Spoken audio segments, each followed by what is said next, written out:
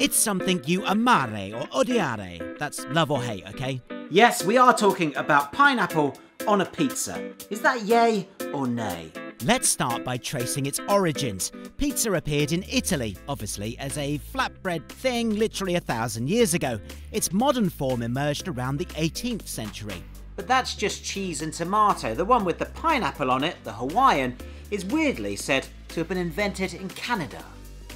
This man, San Panopoulos, proprietor of the Satellite restaurant in Chatham, Ontario, first experimented throwing on pineapple chunks with ham in 1962, and it went down a storm. But this 1957 ad in the Oregonian, meanwhile, is for Francine's Pizzeria in Portland. And would you look at that? There's a Hawaiian pizza with pineapple. Whoever invented it, though, we can certainly credit Sam with popularising it, if that's the right word. So that's your slice of history, but come on, is this good or is this bad? Well, its detractors cry, it's just not Italian. But supporters say neither's pepperoni or barbecue sauce.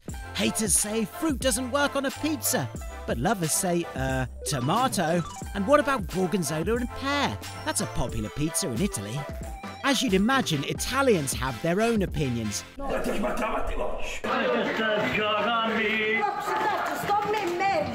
the NACAM does contain some high-profile haters. Jamie Oliver, Gordon Ramsay. And no pineapple anywhere.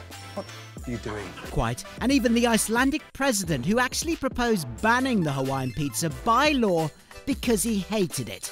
He did quickly backtrack. In the Yay camp, meanwhile, is The Rock, who grew up in Hawaii.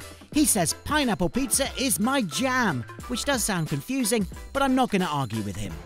But let's turn to Joe Public for the final word. In a 2017 poll, the UK opted by 53 to 41 in favour of yay. So if you dig a piece of pineapple on your pie, don't worry, the Hawaiian is here to stay.